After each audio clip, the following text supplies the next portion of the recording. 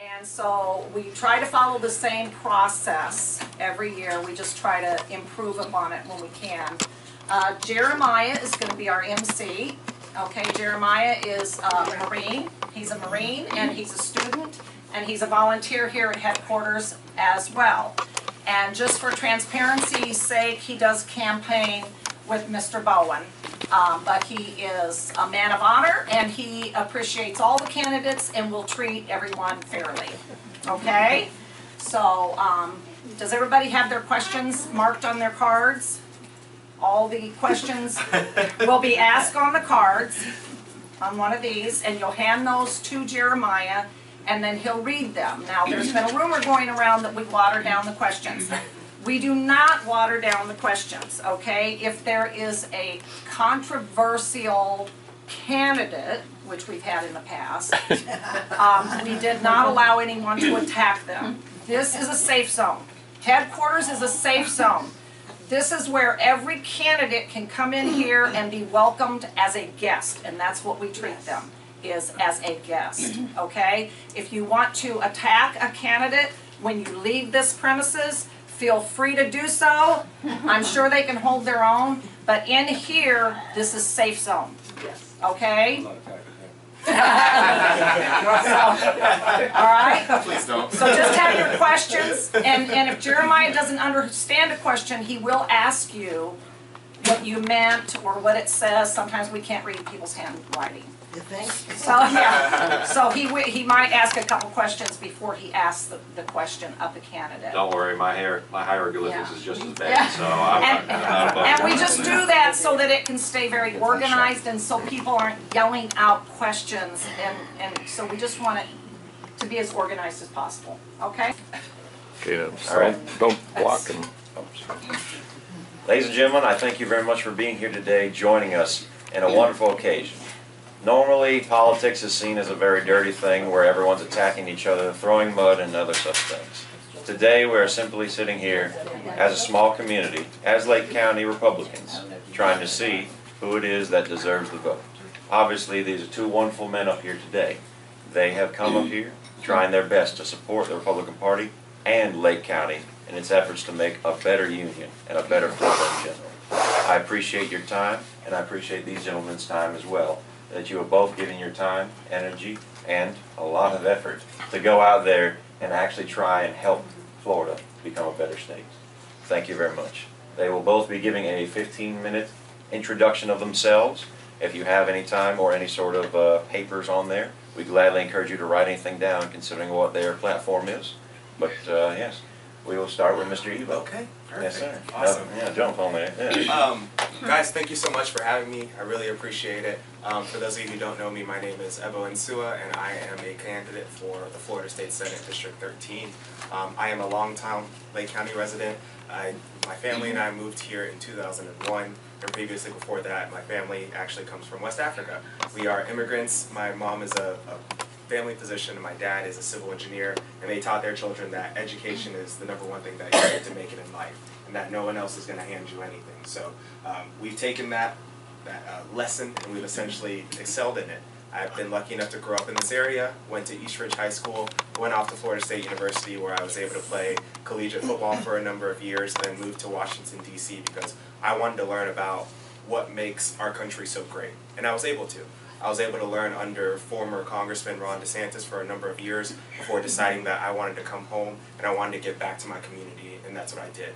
I was elected to Claremont City Council, and I served 2 terms there, and I was the only person on council to vote against the raising of taxes during those number of years. And I realized that as I got a little bit older and I saw just the people around me and my residents just doing better and doing well, I realized that I could do even more. And that's why I decided to throw my hat in the ring and run for the Florida State Senate. So I am a candidate, I am a to-be father. My wife is actually giving birth in probably about a month or so to her very first, and that's why she is not able to be here. She says that she wishes she could be here, but I'm very excited because we've got a very beautiful little girl, at least that I can tell from the ultrasound. She says that she looks more like her than me, but we'll see about that. We'll see about that. But as for my policy platform, my policy issues, you guys can kind of read on it from my literature. I'm pro-life, pro-family, pro-2A, and I want to make sure that Florida is in a good place for the future and make sure that we have an actual new, energized voice that can represent Lake County and the things that we actually want and need for the future. So that's just a little bit about me. I'm not going to spend too much time talking about me. That's what you guys are for. You can definitely ask me all the questions you want. I'm not afraid of any question and I won't run from it. So thank you guys so much. I am asking for your vote and ready to talk. So. Very nice. What is pro 2A? 2A? 2A. Like 2A? Oh, 2A. Like guns, like the right to bear arms? Yeah, 2A, yeah, 2As. Sorry, Second Amendment. No, it sounded like you said 2A. Oh no, 2A. Sorry. 2A. Sorry. I also support two-way roads. Yes. I like it. Common sense candidate right here. Yes, exactly. 2A. There you go. 2A. But yes, as you know, as a former local Shorter elected. than Second Amendment. Exactly. You know, I know how important it is to actually know your residents and know your constituency and actually know the issues that they care about. So that is why I would like to be your state senator. I'm not the Tallahassee establishment candidate, but I do know how to work a room and I do know how to make sure we can be effective and pass good policy to make sure our conservative values are being pushed forward. So thank you guys. I appreciate it. Very nice. Can you describe what the map? Oh, yes. Oh, yeah, Areas I are? should have did that. I'm sorry. Oh, no, it's Some all right. people Believe me, I gotta be useful for something. Lord knows. So, ladies and gentlemen, if you may direct yourselves to the to your back left here. The entirety of the District 13 for the State Senate seat is all of Lake County and the western portion of Orange County, or at least a small western portion of it. So, wherever you live, as long as you are a Lake County resident or possibly live in the Orange County area in the western part, you can vote for these candidates and such. So it applies fully to your constituents on there that you would actually be able to have effects by what they say and what they're actually going for, and they will affect the entirety of the county. I think it's on the map right there. Senate District 13. No, the one next to you. Oh, yes. Yes. Oh, yeah, This yeah. one right Oh, yeah, here. this one's a little hard. This one's a little harder to see, and I wanted to make sure that you saw that was all Well, Lake County. but that isn't all of Orange Yeah, County. it doesn't show. Yeah, it doesn't show Orange County. But Was- I mean, it doesn't Lake show County's all a of little Lake bit. County. Exactly. This was after they did the redistricting. Yeah, That's what I redistricting, was yeah, those are curious the new about. maps Yeah. that you can't read. Yeah. That's why they have to be explained. They're a little tough. They're a little tough. And But yes, the district who does go. is the all way incumbent east and to- who all the candidates running? Oh, my apologies. So the current incumbent of District 13 is Senator Baxley. So the other candidates that cannot unfortunately be here today are a Representative Keith Truenow. He is currently exiting session or ending the session up there in Tallahassee. So he is unfortunately unable to attend because of that. And CJ Blanchett is another candidate that is also going in this race. Yes, CJ couldn't make it today because of another engagement she had. Can- And, Can we just mention that Baxley is he termed out or he's just not running again? yeah, he's not, yeah. Okay, so that's why, so everybody running is fresh for this Yeah, position. exactly, Okay. exactly. And they'll be invited at a later date if they wish to come, and they've already been contacted. So it's just a matter of scheduling for everybody. Okay, good. All right. Apart from that, Mr. Bowen. Hi, good morning everyone. For those of you who don't know me, my name is Bowen Kau, and I'm running for Florida State Senate 13th District. Running for office is personal to me. With the clothes on my back and a dream, I came to America at the age of 19 to attend Michigan State. During a summer break, I went back home to visit my family. I had the American version of Bible with me. That was my gift for my Christian grandmother. My grandmother and I were in jail for 2 weeks for having the American Bible. After my parents bailed us out, I was facing persecution. Therefore, they encouraged me to leave China and never return. I could never forget my mother's parting word at the airport: do not return. So can you imagine if your mother tell you never to return home due to fear of persecution? I have yet to return China, and I don't see returning anytime soon.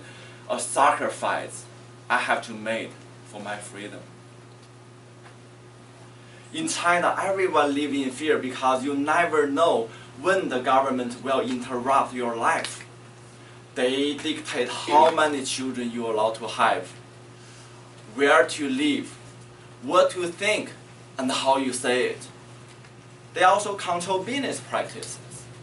That's why running for state senate is personal to me. Buying and reselling textbooks was my first business in America. Later on, 3 years later, I sold the business to purchase my first grocery store with 3 employees. At that time, 2,000 square feet, just double of this space. 3 years later, today I own 9 grocery stores and providing livelihood for more than 500 families. That's the power of America. I always into politics, but I never thought of running for office. Then one day while I was driving, my wife said that to me, I think you should run. I was like, are you crazy? I wouldn't think I'm winnable in any political race. She said that to me, she said, your heart in the right place, you will win. I'm the type of person who wants to live my life with a purpose.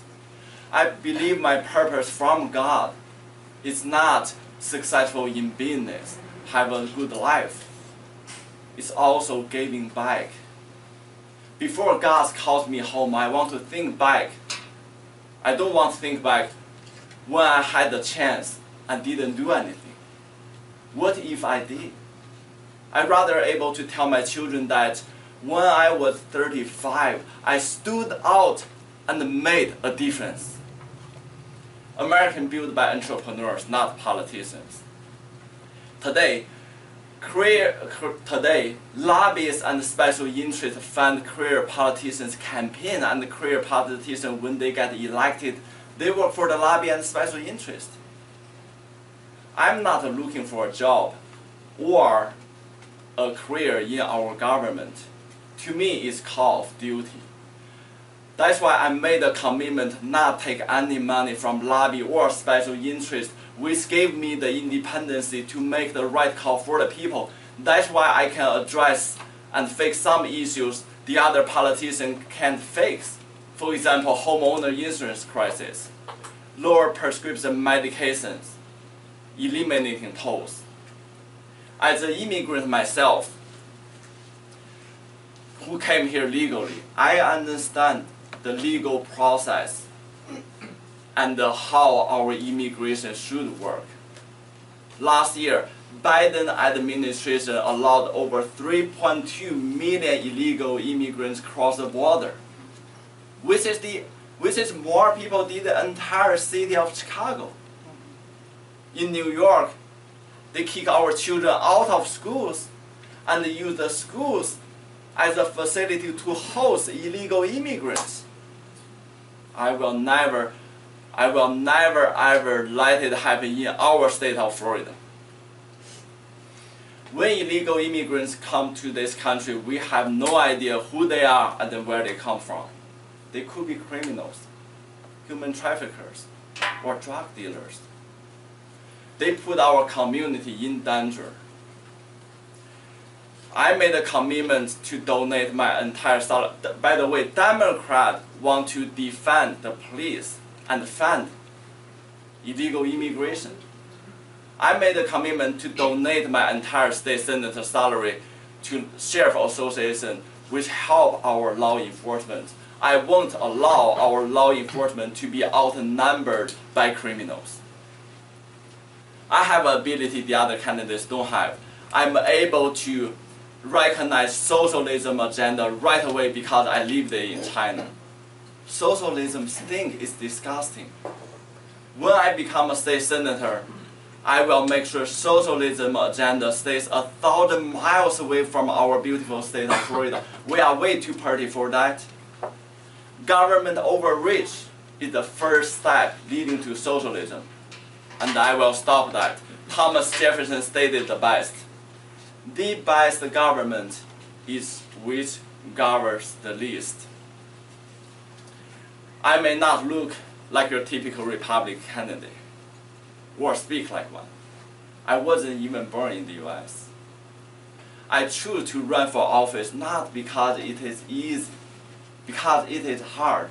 Today our nation is divided, and I believe to unite this nation takes someone like me to send a powerful message that American is not about what you look like, what language you speak, or even your birthplace.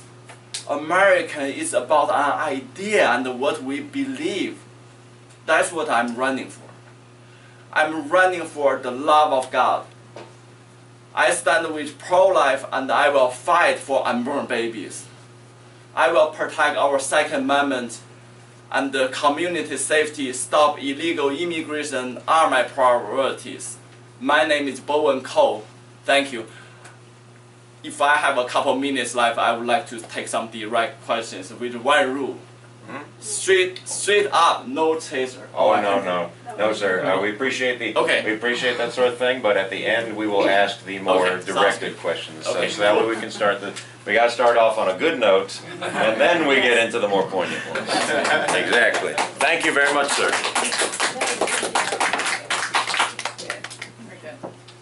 All right. So, speaking of those questions, we are going to start with a nicer one.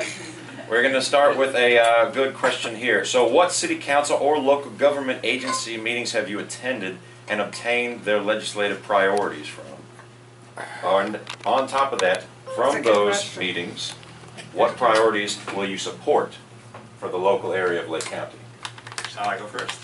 Yes, sir. All right. I guess it's pointed to me anyway, since I was Yeah. up. Yeah. Since I was at city council. Yes, So I think one of the I think one of the most important things that somebody can do, especially as a candidate, is to be present in local government, period.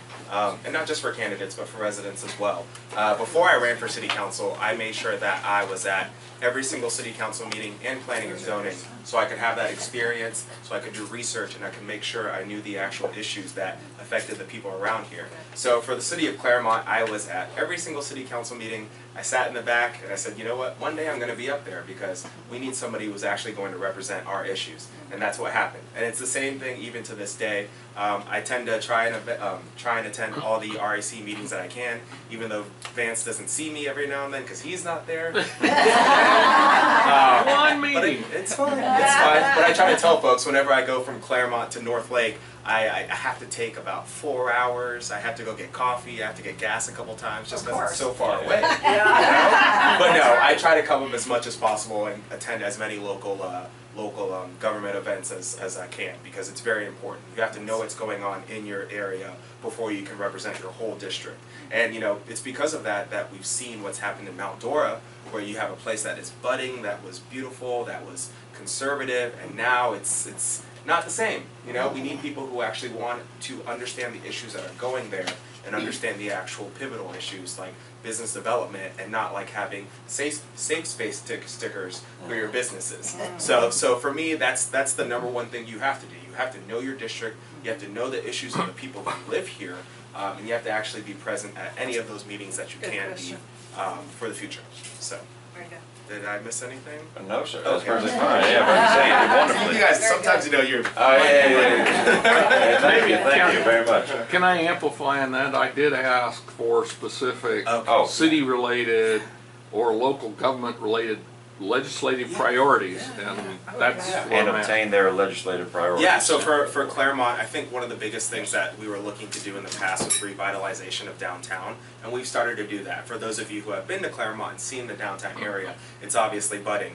One of the biggest things, and I think every single city within Lake County will say this, is growth. A lot of people come to Lake County. A lot of people like Lake County. Sometimes I'm like, you guys can go somewhere else. But that's fine. But with that, obviously, comes a lot of challenges, and whether it's traffic, whether it's growth and development, there are things that a lot of cities are now focusing on either trying to slow down or either trying to make sure they're doing it in a smart way. So City of Claremont, a couple of years back, we actually had the moratorium that said, hey, look, if you're doing multifamily housing, you have to slow down. We want to make sure we can adjust and we can plan for it. And we were able to plan for it. So now they've slowly started to take in a little bit more projects, and we've seen cities like Leesburg do it as well. So I know that's a very big issue for a lot of these different municipalities. And I know for the future, agriculture is going to be another thing that we're going to be looking at.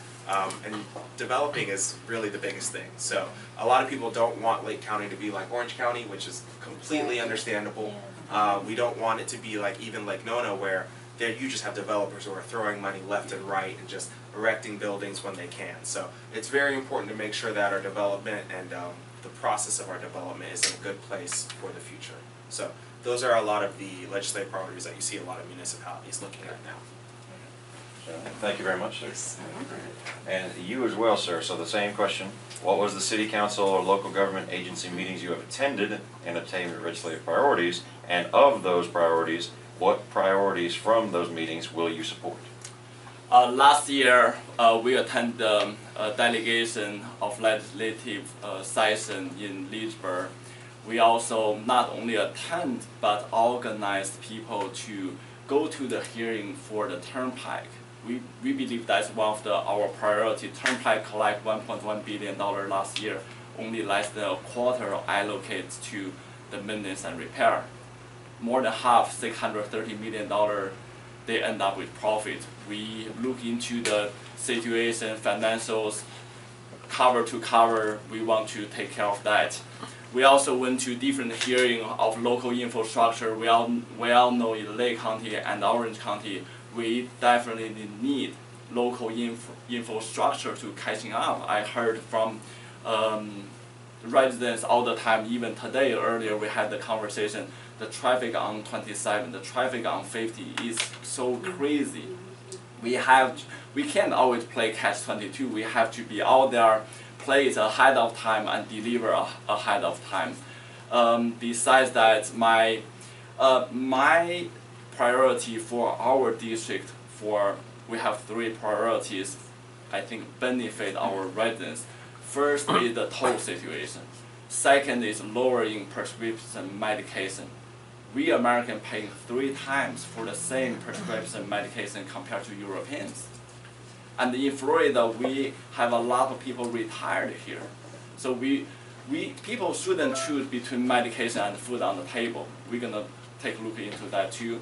And the third thing is homeowner insurance crisis. We all know after the hurricane, when we knocking doors, we heard a lot people talking about whether they can't get any company to send a proposal, or they only have 2 companies in this area. There's no competition, no transparency. So we want to fix the homeowner insurance crisis. Those are my priorities. Wonderful. All right, thank you both for those wonderful answers to those questions. All right, so this one I would like to ask because it is one that I did not catch until later. Are you aware of Live Local? And will you fight back against it? If the person that wrote that. The Live Local Act in 2023. Could you explain what that is, ma'am? Well, it's where developers. They should explain it. Yeah, Oh, yes. Oh, Yeah, well, that's fine, I can do that. Oh, Yeah, so, if you know it, all right. I was just making sure. I can do it. So the Live Local Act was the new, I guess you could call it affordable housing policy initiative that was put forth by the Florida State House and the Florida State Senate. And essentially what it is it actually takes powers away from local governments. And as conservatives, that kind of worries me. And as a local elected official, it kind of worries me because we want to continue to keep government small. So essentially developers can come in, they can look at a project and say, this is what I want to do and this is what I'm going to do, even if it doesn't follow your municipal planning and housing codes, and essentially just takes from them. So it's something that I understand the need for because we obviously want people to be able to purchase housing and have housing, but at the same time, just giving that money and uncontrolled power to developers is not the proper ideal. So for me, it's something that I definitely would love to work on, and Bowen has alluded to it as well. The housing insurance market itself is crazy right now, and what people don't realize is the housing insurance problem isn't just a housing problem, it's actually a family problem as well. Because if we want our younger generations to actually have good family values, have a family, raise a family, have something for the future, if they don't know what they're going to do in terms of living together, what's going to happen? You know, they're going to hit a dead end. So this is all a problem that circles together, and until the legislature actually takes care of it and actually does what they're supposed to do, we're gonna see growing pains for the next couple of years. So yes, I'm definitely against it. Yes, very much. Can I just clarify, add to that, so that both, I think he answered pretty good, but Tavares just had a developer come in, and I was at that meeting, and it's on their videos of their meetings, is that the developer came in and had been there before, made a pitch for a multi-story building with quite a few apartments on Highway 19. They ended up turning it down because they thought it would increase traffic too much and so forth.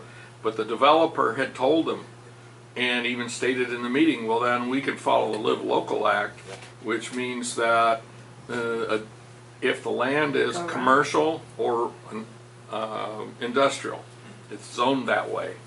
If it's zoned that way, they can come in, make a deal with buy the land and start building, and no notifications go to the neighbors around them at all, and they can build to the maximum height in the city and the maximum density in the city. So they can like double the density that they propose. Yep. And so it's starting to roll out, and so the law also said that they have to give the cities have to do a survey of all the lands that are eligible for that, and so the developers can look at it and say, oh, we'll go make a deal with this landowner, we'll buy it, and if you're living next to what you think is going to be a commercial area, the next thing you know, you got 5 or 4 story apartment buildings, high density, and with all the traffic, they don't have to go through any permitting, any hearings at all. Yep. So you won't know about it. There's no orange sign out there or anything. Yep. So that's what the issue is. So now, and so maybe you can go on if you want to clarify something, but I think you both need to be aware of Real that. quick, I'll give a quick example of it too. We've seen it in Claremont before, even before I know, we need to, even before the let Live them Local know how Act to was do it. passed. We've had it in the case where developers have come in and said, hey, like, you can deny this, but we're just going to sue you, take it to court, and then, you know, it's going to happen. And They don't even have to sue. Yeah, They have and the it's- right to just do it. Yeah, and so now without that, the city can't even, your cities can't even make up a defense to kind of just be like, hey, like, we don't want this here. We can't physically take this, you know? But money talks, unfortunately, so. Then isn't it true that they also get government funding? I believe there might be some subsidies that are put aside for them. Yes, I believe there are, so. it's Not for the unfortunate. cities. Not for the cities, for the No. developers. Yeah. So how do you do that? Right. Okay. Go ahead. All right. I'm done. Well- Okay, guys, good job. So, on to the next one. Mr. Bowen, thank you for being patient on there. Are you aware of the Live Local Act, and how will you fight back against it? Yes, I'm well aware of the situation and the act. I'm sorry, I didn't hear the question. Oh, Go sorry. ahead. Same question. So, it's the same Oh, question. okay. Are you aware of the Live Local Act, and how will you fight against it? So first of all, I always promote smaller governments have so gave more rights and more voice to the locals. We live in Lake County. We don't want to be the part of Orlando suburban. We want to Lake County used to be a quiet, have a good place to live with a family. Used to be a place with peace. I have a different approach on housing issues. I understand the growth in Central Florida, but we shouldn't rely on building more and more apartment complex, have a more condensed community. I was never a fan. I think that the approach should be lower the cost of homeowners expense. People always complaining about, oh, it's high interest, high property tax, and even can't afford a rent. But it's all go back to the cost of owning a house. If you rent one, it's go back to what's your landlord's cost. So to lower the housing cost, homeowner insurance need to take care of. And to lower property tax and all the tax. Even though as state legislator, we don't have a say on local property tax. However, we can have policies to cut government irresponsible spending and giving those taxes back to the homeowners and lower the cost of living. That's how the housing issue should resolve. Is that all, sir? Very good. Thank you very much. All right, thank you very much, gentlemen, for that. All right, so we have the next question. It's a very, very simple one. How will you fix inflation? Exactly. Yes. Very simple. Yes. Yeah, there you go. Well, simple. Oh, man, And clear up the terms. Yes. Well, In your first term. I know. Yeah, First 50 days. First one today. No, so I mean that obviously is a very loaded question. One of the things I will say is, if we can incentivize residents and local governments to actually take part in their economic environment, and when I say that, I mean the state has done a very good job in the past of having tax-free weeks, whether it's for school supplies, whether it's for baby items, but making sure we can do more of that and actually making sure we can have residents want to spend their money and not just hoard it, just want to actually spend it, want to give back to What their money? community. I know, right? The little money they What have. money are we hoarding? So it's one of those things. It's one of those things where it's not a clear-cut answer at all. And I'll tell you, I am not the best when it comes to economic policy, but I do know that I'm willing to actually get out there, ask the questions, and see what we can do to find good answers. I don't think there's a one-size-fits-all answer in this, but I do think that making sure there are incentives for Florida residents to actually go out and spend is going to be key to that itself. So that's all I can say on that. Wonderful. Not a simple solution. A simple question for a not so simple solution. Yeah. All right, Mr. Bowen, you as well. How can you fix inflation? I think we have to understand that where the inflation comes from. Inflation comes from government, Federal Reserve, printing money from thin air to support their irresponsible spending. At the state level, it's very limited to what I can do to fix inflation. But I tell you that I can help to ease the financial burden of the inflation. Inflation impact the inflation is not a tax, but act like a tax, especially to the middle class and to the poor. That's why ease the burden of the inflation is what I'm focused on. It goes back to my agenda on economy. I think I'm the best person to come up with a policy helping people have more money in the pocket. For example, we want to take care of the medication, the prescription medication prices, the tolls, the homeowner insurance. Those are lower your daily expense, and we will have the tax holiday to reduce your tax on essential goods like fuel, medication, and food. Is that all, sir? Yep. Thank you. All right, thank you both very much. Yet again, a simple question with a wonderfully complex solution. All right, so this one, this is a simple question, probably with a pretty simple answer as well. What was your opinion on Biden's speech last night? I think just like the rest of Americans, I fell asleep during it. So, I mean, we've seen it. It's one of those things where he just comes up there and he kind of just mumbles on and on for a bit. And as we all have seen, he's not a great leader. You know, we need more and we need better, and we need people who are actually going to step up to the plate and actually fight for our values and our policies. So I'll be happy this November when hopefully he is not in office anymore. Amen. There it is. Amen. Praise Jesus. And you as well, sir. So one thing caught me last night was Biden have a moment like 5 seconds, just stood there, no silence, and then pick up a white button said Lincoln. I was like, give me a break. It's funny. but I didn't laugh. Right. This silence is not from Biden, it's from our nation. Our nation elect him, at least elect him as our president. Yeah, exactly. So the question going to be back, what we gonna do? This November, we need our President Trump back into the office to fix our nation. For example, the border. Only Trump can fix the issue, and we need him back, like economy too. So when we knocking doors, we be outspoken, we be talk to our voters, not only promote our campaign, also promoting him.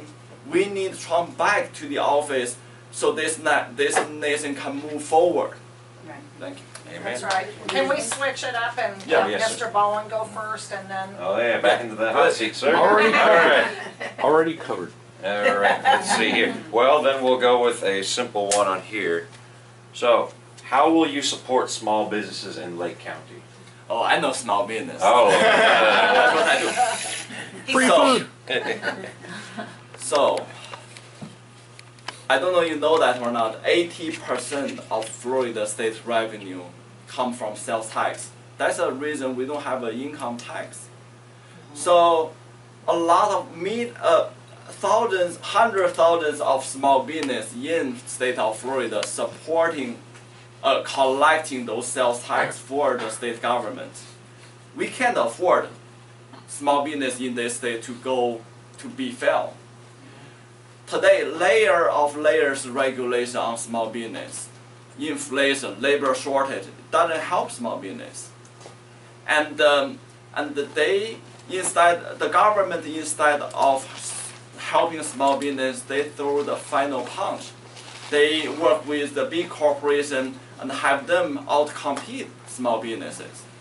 So when I get elected, I will remove unnecessary regulation on small businesses. Like my wife and I, we have a little bakery, Winter Garden, and we have piles of the paperwork.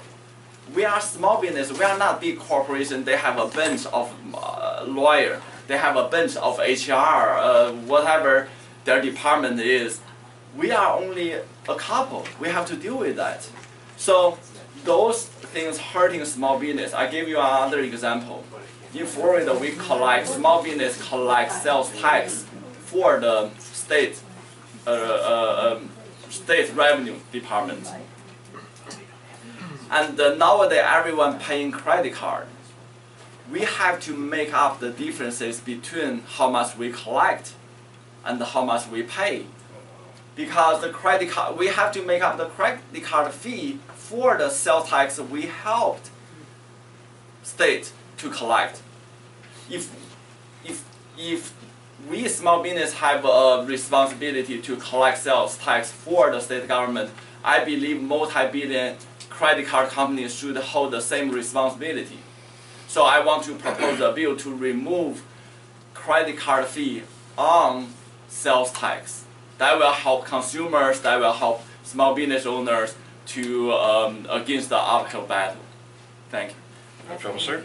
All right, thank you. And Mr. Ebo, the Yeah. same question. How are you going to support small businesses in Lake County? I mean, small businesses are the lifeblood of our economy, period, especially here in Lake County where in the past it was a lot of service-oriented businesses, and now we have agriculture as well. One of the biggest things that I think is going to be very important when we talk about the future is setting up our small businesses and also our youth for success. So what I'm proposing is I would love to have small tax credits for small business owners who actually take the youth and actually help them and use them. Not necessarily child labor, but making sure, hey, you can learn from me to an extent, but you can learn from me, I can learn from, you can learn from me, you help me out, and because of that, you get a credit which helps you either spend more, save more, and become more efficient in your businesses. So think of it like vocational training, but not just for trades. It would be for small business owners. Someone can learn from Mr. Kou in his bakery, or even the financials of it. Someone can learn from Vance in terms of being a fiscal watchdog. You know,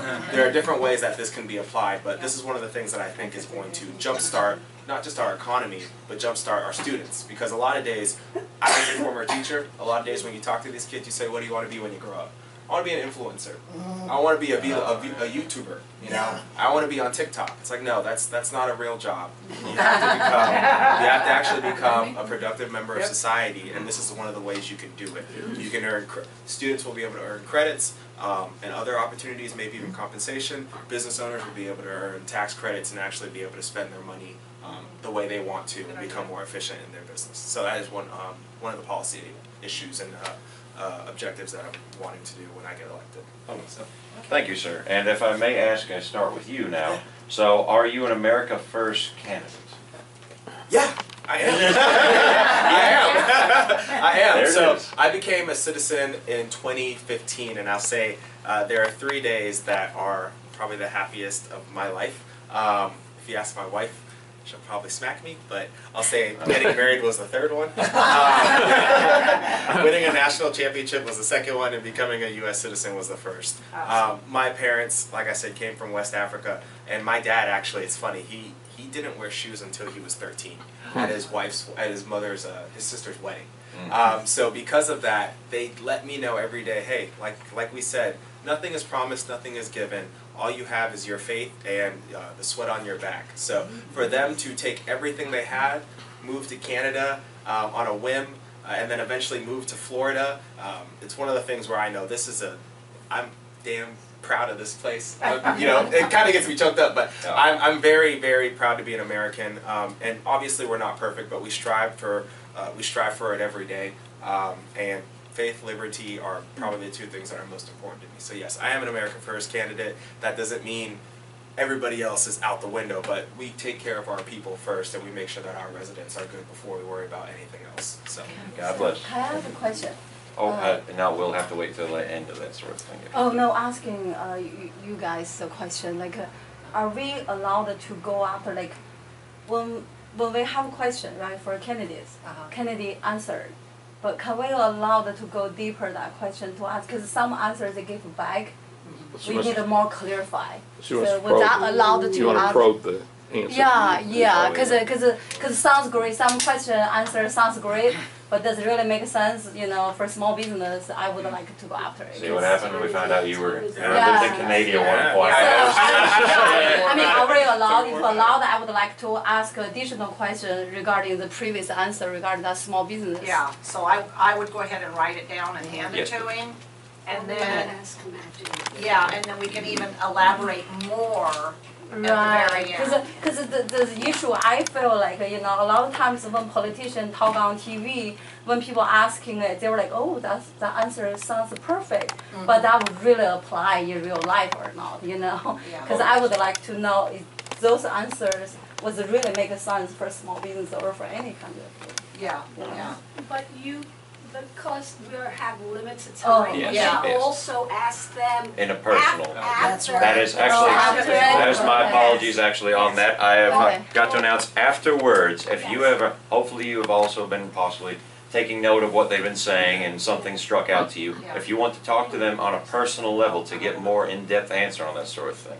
Obviously, they only have a limited amount of time to be up here, so we appreciate any sort of people that would be happy to talk to them afterwards once they've gotten the general conversation to everyone. I appreciate your time. Thank you. Thank you. All right. So, Mr. Bowen, you as well. Are you an America First candidate? Yes.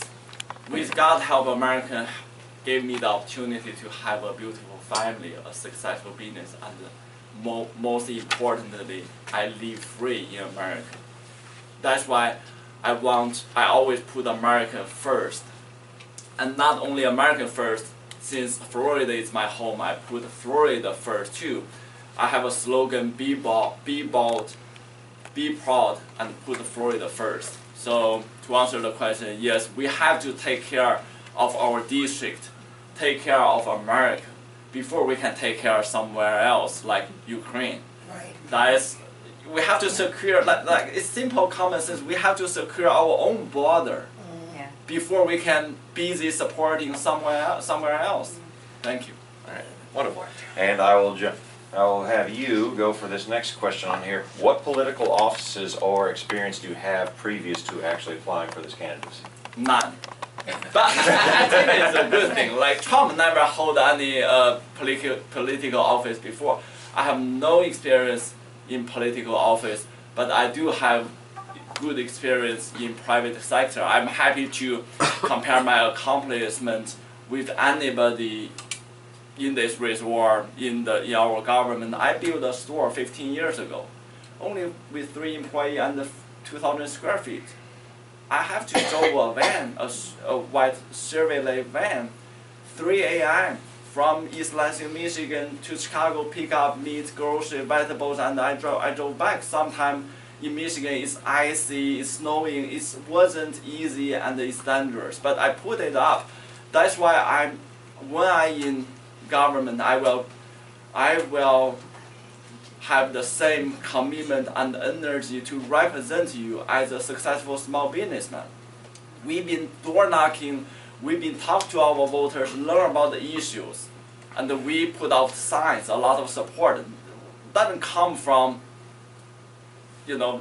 laziness. It's come from hard working, and the hard working, the faith in God, the faith in hard working and American value, that's the foundation of this country, and I will keep hard working to represent you as a state senator.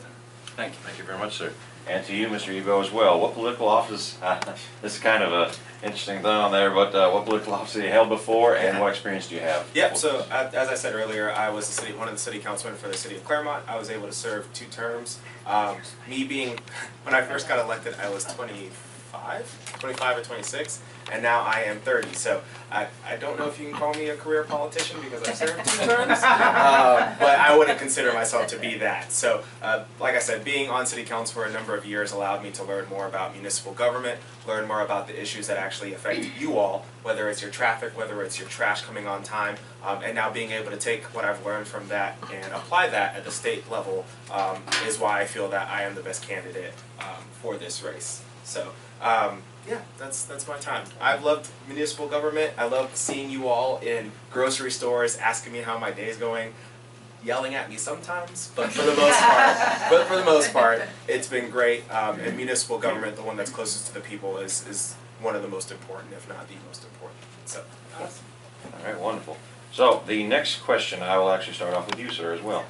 So do you accept any donations from out-of-state or lobbyist groups? And if so, why would you accept those donations from either lobbyist groups or out-of-state? So I have been extremely blessed to have met a lot of great people.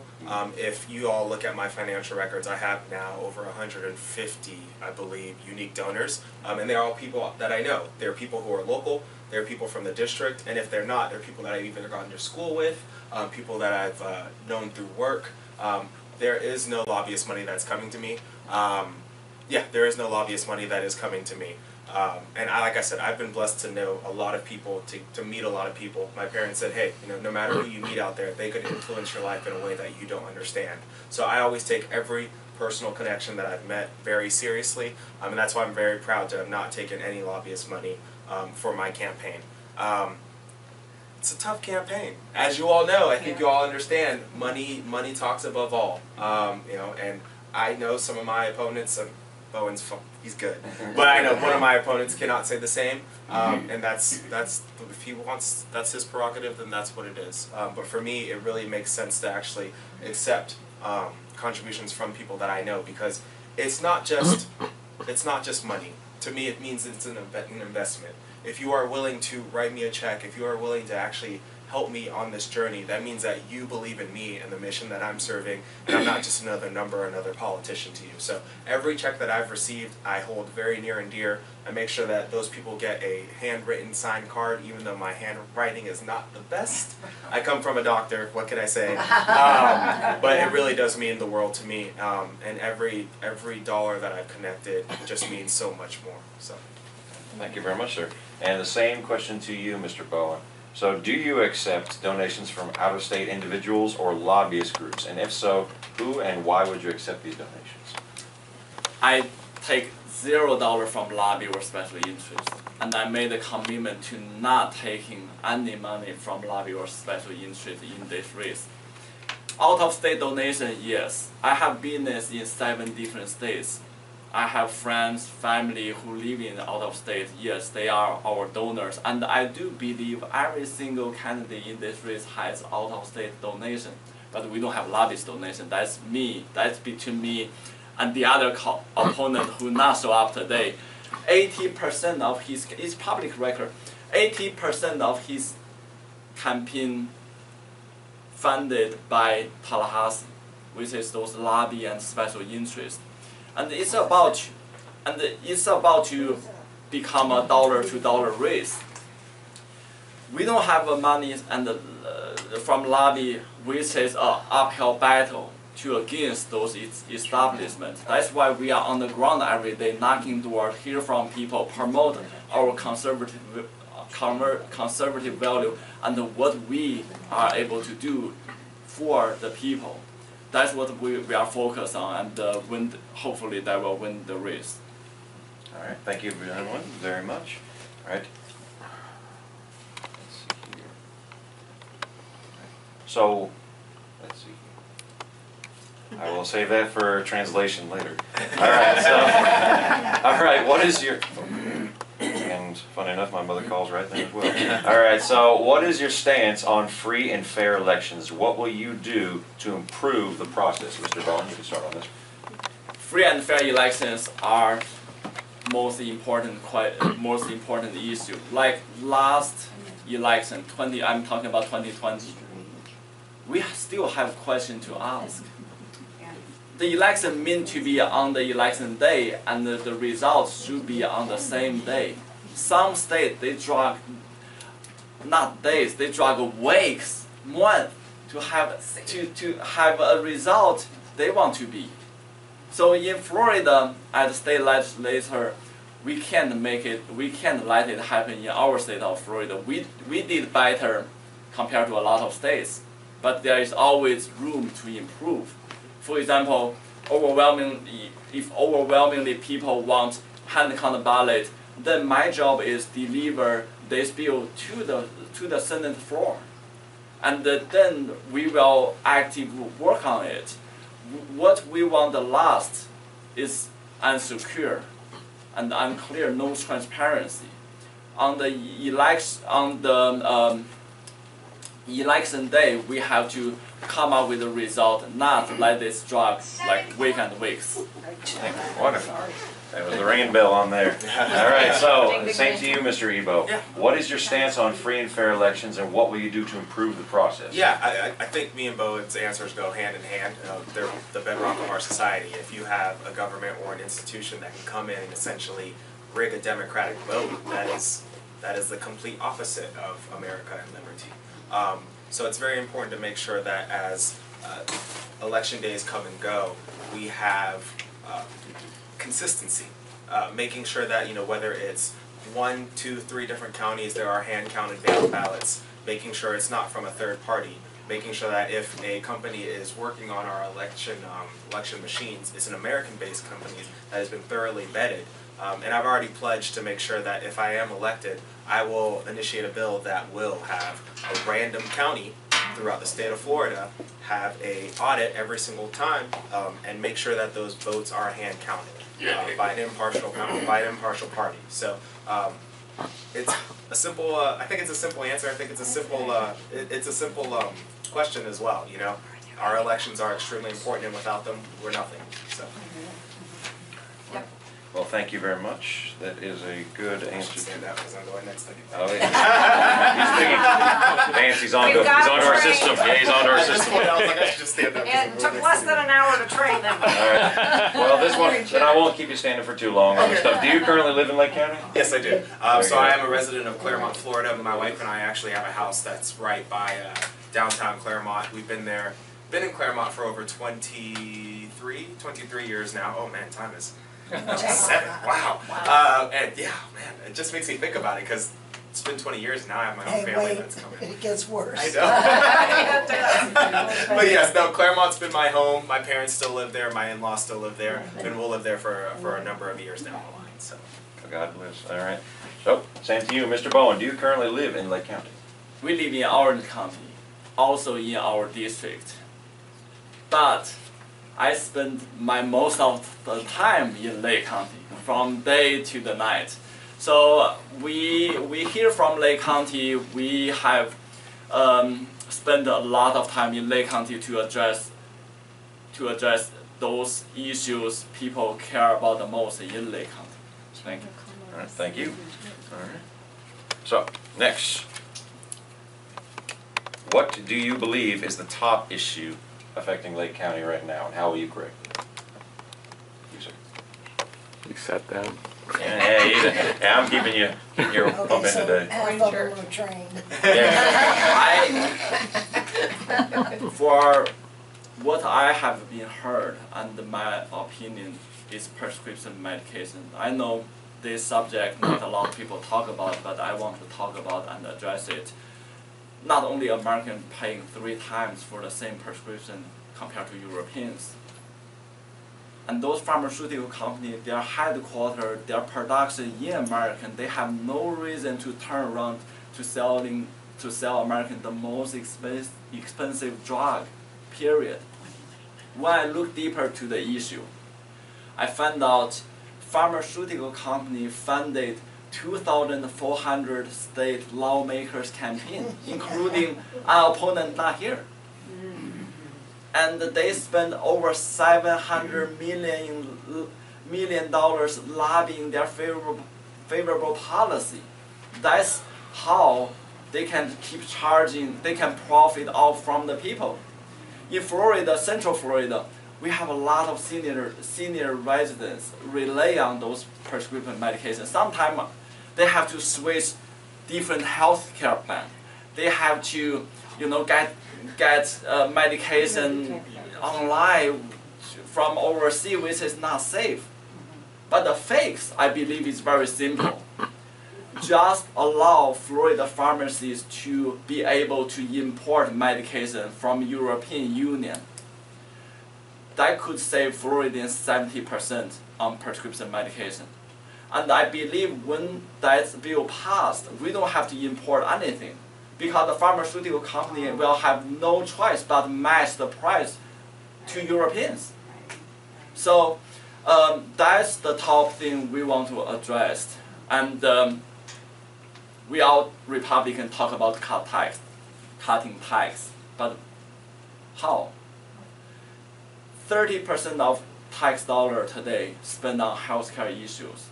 If we can lower prescription medication by 70%, imagine how much tax we can save and giving back to the people. Your medication may be covered by insurance, Medicaid, Medicare, but Medicaid, Medicare are exhausted in this country. Insurance premium is go higher and higher. So lower those medication costs will help Medicaid, Medicare, and lower the insurance premium. That's the top issue I think really benefits Central Florida, and I'm the only person talking about this. We can tell you almost had 30 seconds to go. So, Mr. Ebo, Yes. also same question. What do you believe is the top concern in Lake County and the issue? How will you fix it? Yeah, so there are a couple that are on my mind at this time. A lot of people don't realize it, but like I said before, I worked in education, and especially in Lake County. Lake County is actually at the bottom half in terms of 1, educational attainment, and 2, money per pupil that is used. For a county that has seen so much growth, it shouldn't be that way. Our students should be at the top and continuing to climb. So for me, making sure that our education system, especially in the county, is at the top of its peak is going to be extremely important. There's no reason why we're falling behind to Orange County, to Miami-Dade, to Polk. We all know this. We're better than them. Sorry, but we're better than them. Making sure that our schools and our education system is in a good position is going to be one of the key ideas. One of the other things that we look at actually is human trafficking. For those of you who don't know, Central Florida is actually at the top in terms of human trafficking cases and issues that are happening to our children. So making sure we're protecting our children, cracking down on these traffickers, and making sure that they're getting their just desserts and put away for a very long time is what we need to do. Because like we talk about here in the state, law and order. This is not a place of lawlessness. You do the crime, you do the crime, you do the time. And we've actually seen it. I don't know if you all have seen it, but I want to say it was New York. They were talking to either the AG there or the Attorney General there or something, and they said, we've got traffickers and illegals who will do their business there, and then they'll come here to Florida, and then they automatically go back. And the reporter was like, why do they go back? And it's like, well, in Florida, if they catch you, you're done, you know? And we want to make sure we continue that trend going down the road, you know? So those two are the biggest issues. And then obviously housing insurance is one of the ones that we know. We can talk about it all day, but it is one of the things that really, really is hurting our residents and our economy, so. Alright, let's see here. Too many Canadians trafficked here. Yeah, that's a big issue. Well, so this will be a question obviously starting. Yeah, the train's falling off. All right, so are you, Mr. Ebo, are you in favor of hand counting and getting rid of machines for the election process? Yeah, so we've talked about this a little bit. I think, and we've even seen this since the dawn of time, electronics shouldn't be there to scare us, you know, but we need to make sure that if we are using them, they're properly vetted, they're properly audited, and they're actually in a place. It shouldn't be the end-all be-all. Hands are going to be the best thing at the end of the day, but if, say, there's way too many, or say that we need an assistance, I'm perfectly fine with continuing using electronics, but I do think hand-counted ballots will be the most consistent election method for counting votes. Wonderful, thank you very much, sir.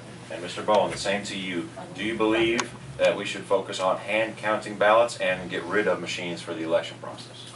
So hand counting ballot is important. It's the honesty, it's the transparency. We should have hand counting ballot to be audited in any political election. Machinery is good, it's fast. They claim it's accurate, but no one knows. So that's why we should have a hybrid system to have the machinery count the ballot, but always follow up with hand counted audit. That's what we try to do. All right. Thank you both very much. And well, I say the transfer. Sooner we got to do the carrot more donuts over here. No, but so what is your opinion on term limits for all offices that are elected? I'm all for term limit. Like I said, being an official, it shouldn't be a career. It should be call of duty. I'm not looking for a job. I hope everyone who elected not look this position as a job or a career. So I'm all for term limit in every single elected official position. Thank you. Thank you very much, sir. And you as well, Mr. Yes, Ebo. me What as is your opinion on term limits for elected officials? So even on city council for Claremont, I think it was recently, actually 4 or 6 years ago, is when we just enacted term limits. So it's one of the things that we need everywhere. Doesn't matter if you're a school board member, it doesn't matter if you're a county commissioner, it doesn't matter if you're a dog catcher. You should not be in a place for more than 10 years, if that. You know, I couldn't even imagine. You know, a lot of people say for millennials, it's like, oh, you guys move from job to job to job, and I'm like, I don't know how people stay in office for 20 years, you know, whether it's in Congress, you know, people got sworn in before I was born and are still there, or even if it's the school district. So no, 100% for term limits for everybody. We all need new, fresh ideas that are coming in and new energy. So, and if, you know, in the case that somebody gets in there that we don't like, then we just vote them out. So. They want to die in office. Literally, they want to die. No, thank you. So, That's what hey, donuts for both. Donuts for both.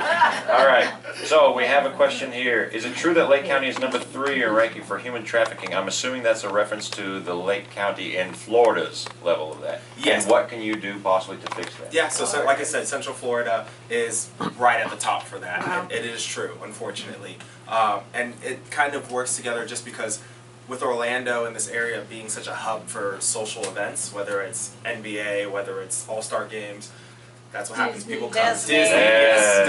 Disney's a big one. Disney, even Universal. It is a hotbed for it. So the biggest thing that we need to do is make sure that we're continuing to crack down on it. I actually spoke with the State Attorney General in Central Florida, Mr. Bain. He's a new one there, and he said that they're implementing basically not like the opposite of a catch and release. If you've been caught for this, you're staying in there for as long as possible, and we're going to make sure that you're being punished for these transgressions that you put forward.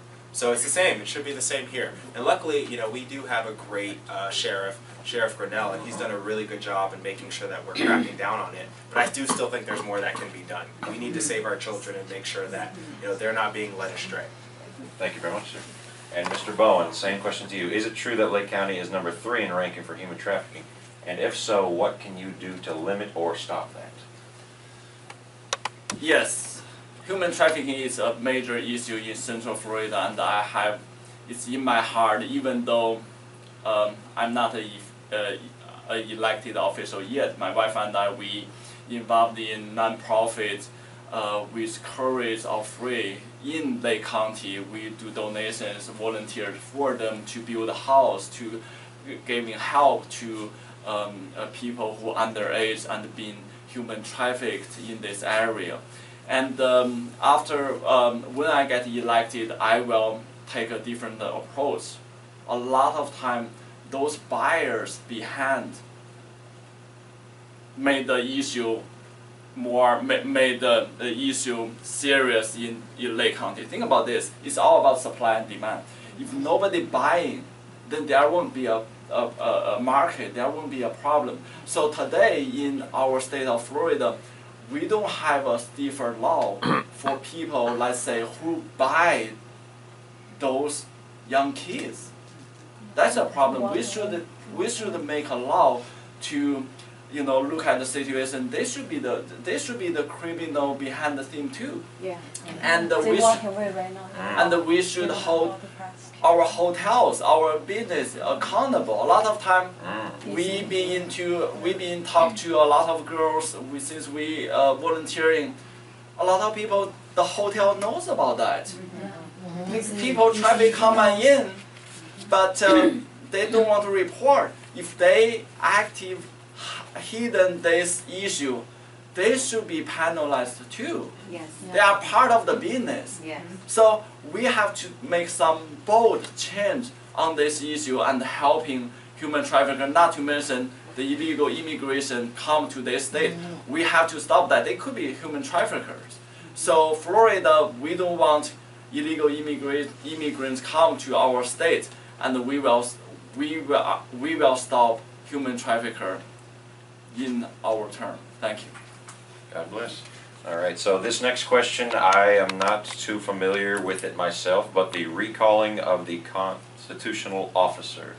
I asked that question. What would you like to say on that one? Well, there actually was a bill that passed the House last year in May that allowed us in the state of Florida to recall our constitutional officers, which include our sheriff, our supervisor of elections, and Tax collector. Constitutional officers. I think right. So corporate tax those three positions are elected constitutional officers, and we should be able to recall them and not have to wait 8 years. I understand people arguing for term limits, but if that guy gets in there and he's cheating day one, he needs to come out day one. So what happened? It was passed 117 to 3 people didn't vote. And it gets over to the Senate, and this is one of those attaboy issues where the Senate kills it in the Rules Committee. That's where things go to die, is in the Senate.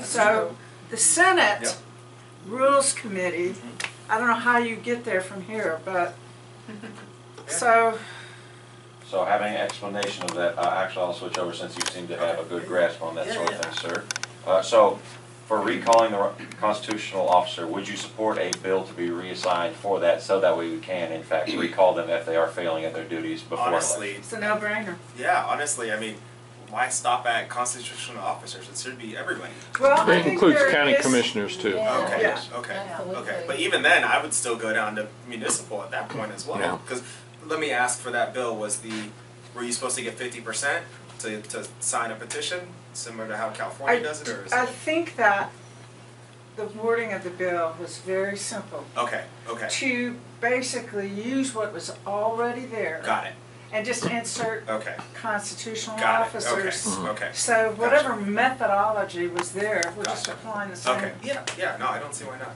It also depends on if it's a chartered or unchartered county in Florida. Okay, I see. So a few variables in there. Yeah, but yeah, no, I don't see why not. Again, if the residents are not happy with the job that their elected official are doing, doesn't matter if they're constitutional, doesn't matter if they're on a city council, they should have the right to challenge that. They should have the right to challenge that. And like you said, that's how it goes in Florida. You know, if the House passes it or if the Senate passes something and it goes to the other side, all it takes is, fortunately, a cabal to say, no, It's gamesmanship, it's is what fine. it is. Yeah, and we need These somebody. guys look good, pat themselves on the Yep. back, and these guys kill it, and nobody Exactly. knows any And that's better. why we need somebody who understands and is Watching able it. to get there and say, hey, I no, cannot we're not doing imagine it. having an elected official you cannot recall. Yeah. Yep. That man has all the Yeah. power in the Yep. world, and it's wrong. Yep, exactly. All right, thank you very much, sir. And the same to you, Mr. Bowen. For the recalling of constitutional officers, do you believe that should be a law for anyone who has failed at their duty for the people of Lake County or Florida in general? Yes, anyone failed to serve our community, even after they're elected, we should have a way to challenge them, and if necessary, we should have a way to remove it. But that's back to the root. I want to go back to the root of how this thing even be there. After I get into this campaign, I learned that career politicians, they all connect to each other. Like we're talking about tax collectors, we're talking about sheriff, we're talking about supervisor of elections. When our opponent, career politician, announce get into this seat, 2 out of 3 people endorse him right away on the same day. When I digging into this question even deeper, I like to dig. I read a lot of material cover to cover. My opponent voted yes for pension bonus to state employees with especially elected officers who does have pension nowadays, and they want 3 times pension bonus. Someone in Lake County get over $1 million pension bonus because of that bill. Politicians, they know how to take care of themselves. When inflation came, they come up with a bill, sugarcoating it, vote all yes, and they get the pension bonus. They enjoy the life afterward. But they leave us hanging there. And then they're protecting each other. That's why I'm different. I'm not looking for my interest or a job or career or get rich in the position. I'm looking for serving you. I want to keep the transparency. That's why when the bill comes to me, I probably the only person vote for no on that bill. But sometimes everyone make differences, and I will be outspoken. I will sharing where I am, why we want to vote no on that bill, so other district people can give their pressure to their state senator to make things happen. Thank you. Thank you very much. So, ladies and gentlemen, I appreciate your time here. We have some questions that were asked. They were a little more poignant towards one candidate in particular. I would like to ask, firstly, are you okay with giving him the floor for these certain questions? And Mr. Bowen, Yes. for these questions that are going to come up, obviously none of them seem to be very talkative on their own sense, which, yet again, this was not intended as a debate, is purely as a more personal, informational thing, less of a grandiose speech and then he walks off the stage. It's a time for you to ask these sort of questions and get a true answer in a healthy, happy environment amongst Republicans, amongst people with the same mentality on things. So, I would like to ask if you are okay with answering certain questions and such that may relate to it. Oh, seems my time is up. All right. Yes. All right, see, I'll keep myself on timer here. No. All right, so firstly, Classic. Yep. So let's see here. So we will go on here first. So, Mr. Bowen, you will be the man under the spotlight for this one. So the first question was, why don't you have your last name on your signs? Why do you go by your first name? My first name is easier to remember. How do you Yes. say your last name? Bowen Kau. Kau. Yeah, Like David Allen, but people like you. that's musical. My first name is easier to remember and easier to pronounce. Yeah. Yes, that's the whole reason behind it. And I believe Ebo campaigning on his first name too, for the same, maybe for the same reason, but he can answer that himself. Thank you. About to say, Mr. Ebo, would you like to add in? Yeah, no, I mean, it's essentially the same. I mean, Ebo, vote Ebo. Yeah, exactly. It's Pretty quick. I mean, it just flows better. I mean, you could say vote Ebo Entsuah, but I mean, for most people, it's Ebo's easier. All right, thank you very much, both of you, for that. This is the type of cooperation we enjoy, especially on this. We have a lot coming up this year. We need Republicans to be united in cause against forces that are not exactly so united, and most certainly happy to divide us wherever they can. So this is the type of interaction we like. All right, so let's see here. So for Mr. Bowen, yet again, are you going to donate your entire salary for the full term that you are in office? Yes. All right, wonderful. And that is in reference to him donating to, what is the organization again? Okay, I made a commitment since I jumped in this race, donate my entire salary to Sheriff Association. I have a reason behind it. We always the member and making donations to Sheriff Association anyway, every year anyway. I made the commitment because in Central Florida we are growing so fast. And I have experience living in Chicago. Sometimes people robbed or stealing from my store. I have to personally be there to stop them, and the police officer told me, oh, it's dangerous, you shouldn't do that. I was like, I'm a small business owner, I can't afford to lose $1,000 or $800 a day. Big corporations, they may be afforded, but law is not on their side. So they told me that, oh, Bowen, it's not like I don't want to help you. 2 reasons I can't. First of all, the law is not on their side. Right. And second, they are outnumbered. That's why I will fight for the enough funding for police officers to make sure they have the right equipment, the right number of people to keep us safe.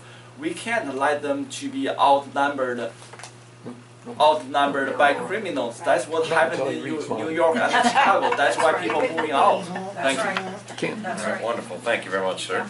Not until you read Bowen. Oh, certainly. Really? Oh, all right, so the next question for you, yet again, Mr. Bowen. So why do you feel that you should go for state senate, being that you have only been in the country a certain amount of time? I've been here 15 years. I came to America when I was 19, and I was a teenager. So I have unique experiences, understand entry level, and later on when I develop my business, I have experience on how business should grow. I live in a few places too, so I understand what state policy hurting family and small business, what helping us. So my unique perspective is will give us benefit in this community. And what's the second part of the question? Oh, I just exited. Oh, sorry.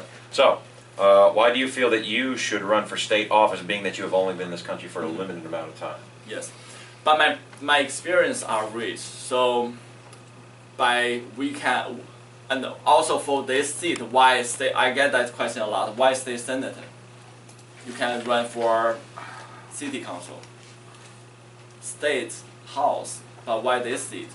Because a lot of my policy and the solutions I can deliver in this seat. State Senate is a smaller club, 40 of us. I have policies for the state, benefit this district. For the same reason, state senator will give me the opportunity to follow through these policies. Thank you. Wonderful. I think you should just keep standing. They're all for you. That's all.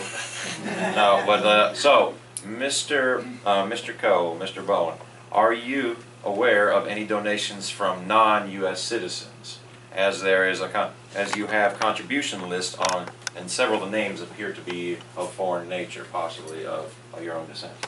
In the beginning, I jumped in the race. I call all my friends, family, who I do business with, our vendor, to support me. A lot of them are supporting us for the same reason. They are Chinese American, and they understand the other side. They don't want socialism in this country. They are just like me. Our family in America, our business in America, and our future is America. In America, this is our home. So when I decide to run, I think they believe in me, have the right purpose, the reason to do so. That's why they donate to us. So those names may not sound like American name, but America is a country of melting pot. They are American they are allowed to donate to my campaign, and that's what we promoting. Supporting us financially, have contribution to our campaign, that will help us together. Because if we don't, then career politicians, their lobby will pouring in their resources to them, and the career politician will get elected. Thank you, sir.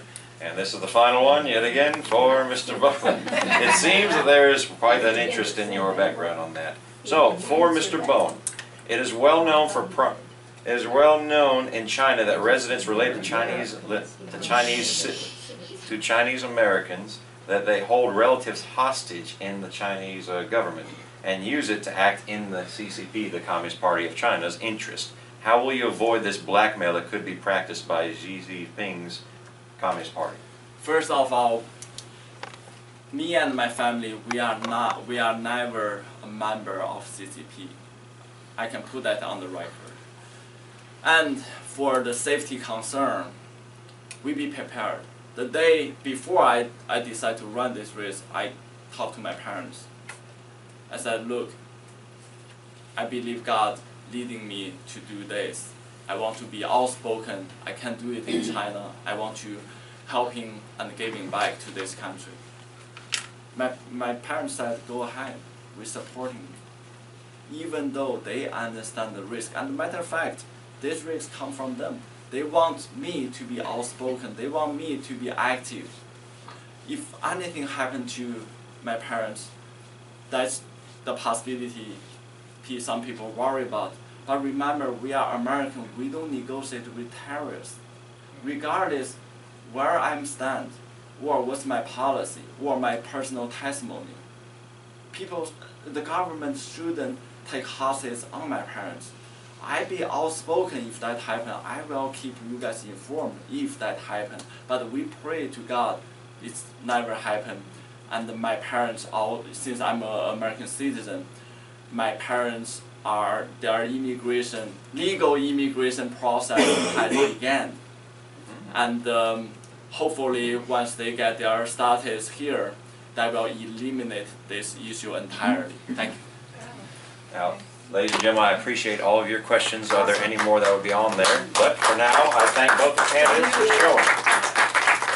Ultimately, you both are the wonderful example of the Republican Party on it. It is not based on, as many other groups would like to indicate the Republican Party is, we're not based on one single group, on one single type of mindset. It is solely for an American experience. You believe in America and the ideals that was originally set for, and we will fight as hard as we can to continue that, whether it be for president or for district. And we appreciate both of you fighting as hard as you can for that. Thank you very much, and thank you all for being here. Have a blessed day.